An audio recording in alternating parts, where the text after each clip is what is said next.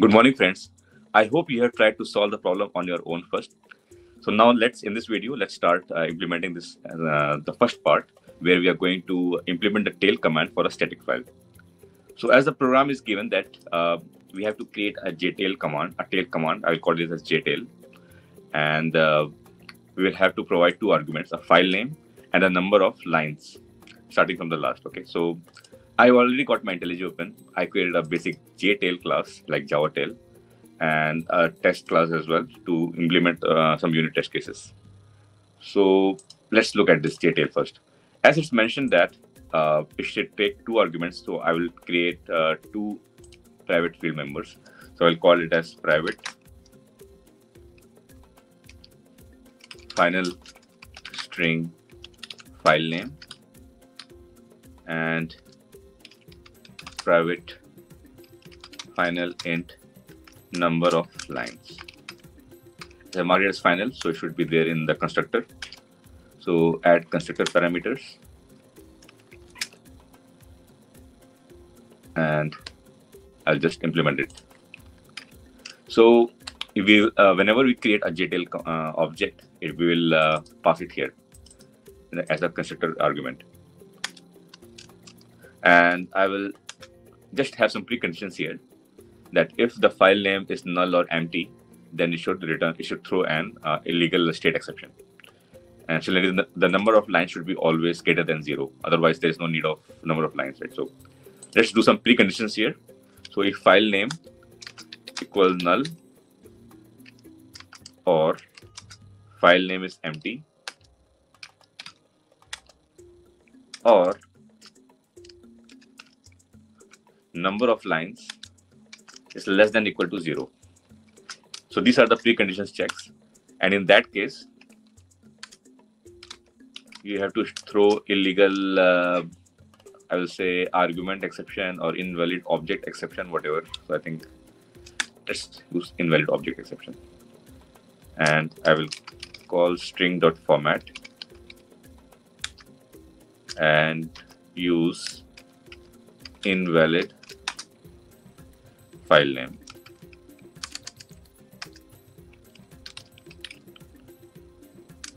And whatever is provided, I'll use %s. And let me create it in a separate line so it would be easier to view. The format invalid this file name and number of lines. You're just printing out.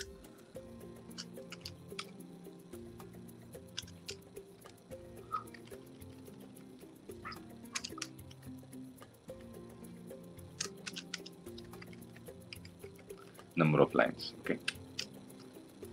And I will pass this as an argument for the string format. File name and number of lines. So these are our preconditions, Control Alt L. As it is a checked exception, I will instead use illegal state exception. So that would be better. I don't need to like explicitly throw it. So this was better. So I change it from checked exception to unchecked exception. So whenever there is any like P arguments fail, in that case, it will just throw illegal state exception and provide those parameters that we have passed. So this is a very basic that how we created. So let's start writing our first unit test case just to see that whether it's all good. And then we will implement the static file. Let me insert a test case. So I will test tail method for a given file, right? So we just use here and okay. So instead of this, I will also like have a display name just for better description of this test. So test tail method for a given file. Okay. And before we implement anything, I will actually like to have pass various the file with the different arguments. I mean, if I can pass like number of lines as 2, 3, 5, whatever. So instead of test, I will use a parameterized test then. So I will again change it, parameterize test. And here I will use a method source as our argument that needs to be passed. And I will call it as get jtail objects. And here I will pass our jtail object as a parameter here. So guys, the difference between parameters and argument is that parameter is this one, and the actual value that we will pass is called as an argument. So this is the difference. I mean, many of the developers don't know. That's the difference between parameters and argument. So anyway, let's first of all implement this, have a method here. So Control V, and I will mark it as static because we are going to have return all this like jtail commands here. So I will just use that. And so it should be private static and returning a stream of arguments. So stream of arguments. Okay. And here I will create a file as a string. So I'm going to use this amendments.txt here. This is so I've already got this amendment.txt, which has got like 453 lines. So I will use this.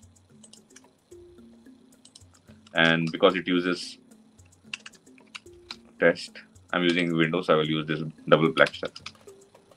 Resources and source test resources and amendment.txt. And then I will return stream of.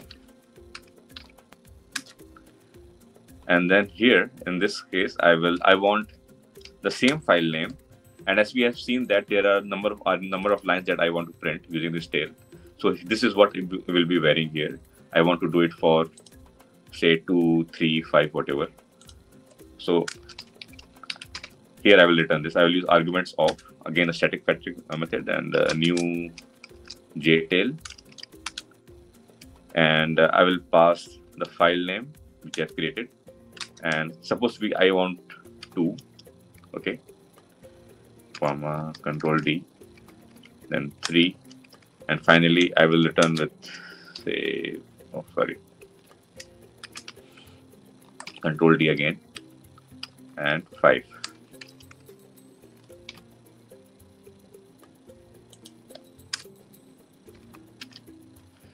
Okay, so again, let me revise what I have done. So I created a parameterized test case, which means that I will be getting all this as an argument here from this get jtail objects as a method source. And I have created this file name string, which is amendment.txt, which is in our test resources folder.